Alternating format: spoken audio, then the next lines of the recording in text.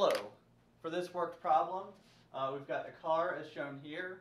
So this car has a weight of 1,500 pounds, and the center of mass is 4 feet behind the front wheels and 3 feet in front of the rear wheels. So for this problem, we're asked to analyze this car, and assuming it's at a stop, we're going to determine the normal forces that exist at the front wheels and at the rear wheels of this car. So first thing we have to do, this is an equilibrium problem. We're going to have a 2D body in equilibrium, and this is going to be a non-concurrent force system. So we've got an extended body, the weight is going to be going down, and the normal forces are all going to be going up. So it's not concurrent, we have to worry about the moments here. So first thing in any equilibrium problem is to draw out the free body diagram. So if I go ahead and draw out this car,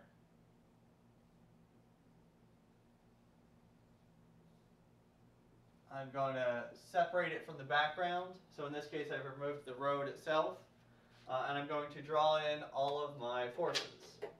So I know that I've got a known force, a known weight force of 1,500 pounds. And I'm going to have a normal force at the front wheel. It's going to be going straight up. And in this case, I'll draw in my axes, x and y. X is going to be horizontal, y is going to be vertical.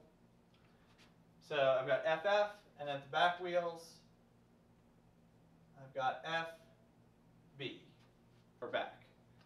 So now I've got my free body diagram. It might also be helpful, since we're dealing with moments, to draw in some of these lengths. So I've got 4 feet,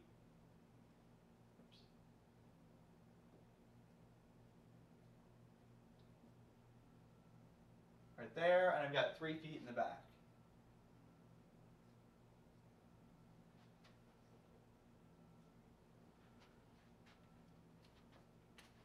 All right, so now that I've got my free body diagram, I need to start drawing out my equations of equilibrium. So I'm going to have 3 equations of equilibrium in this case. I'm going to have sum of forces in the x, sum of forces in the y, and since this is an extended body, I'm going to have the sum of moments about some point. So let's start with sum of forces in the x. So in the x,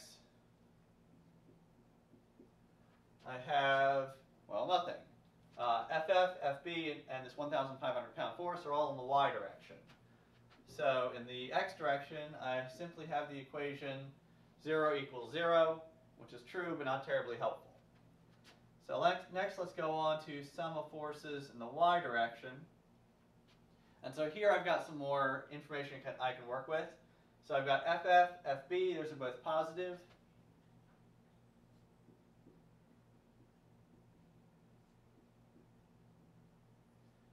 And then the negative force is this 1,500 pound force downward.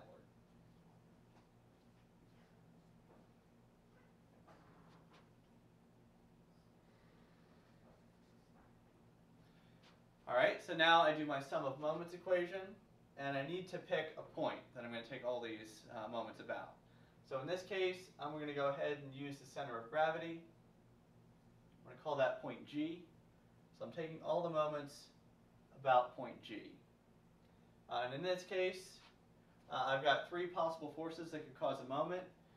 This 1,500 pound force actually, since it's acting through point D, force times distance, distance is 0, so that's going to exert no moment. FF is going to exert a negative moment, so it's 4 feet times force times distance, so FF times 4. And I use the right-hand rule, and it's going into the board, so that's a negative moment. So negative 4 feet times FF. On this back wheel, the normal force there, so FB, it's going to be 3 feet, so distance times FB, and it's going to cause a positive rotation, so that would be a positive moment. So plus 3 feet times FB, and the sum of the moments has to be equal to 0. So now I've got three equations, but this first equation is kind of not really that useful. And I've got FF and FB, two equations, two unknowns. I should be able to solve this. So I'm going to start with the moment equation. So if I rearrange this, I get 4 times FF equals 3 times FB, or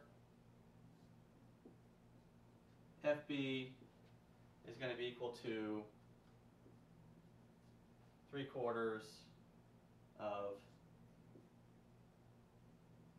I'm sorry, this is wrong. FF is going to be equal to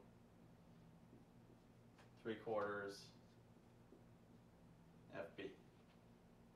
So I can use this substitution in this top equation here. So rather than FF plus FB, I'm going to do 3/4 FB plus FB minus 1,500 will be equal to 0. Push this aside, give myself a little more room.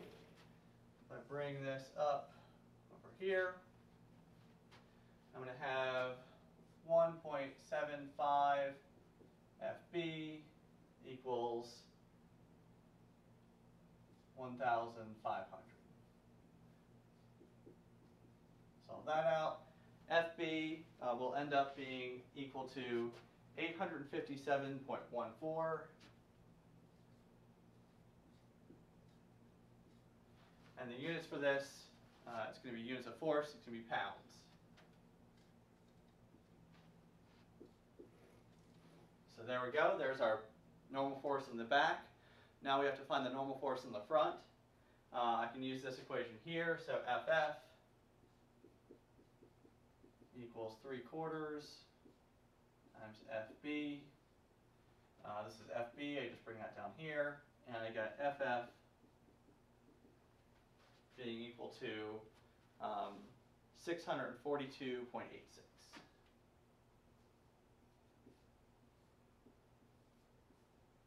And the units again are going to be pounds. So with that, I've solved for my two normal forces in the back and normal forces in the front. So with that, we've solved our problem. Thank you for watching, and I hope to see you again.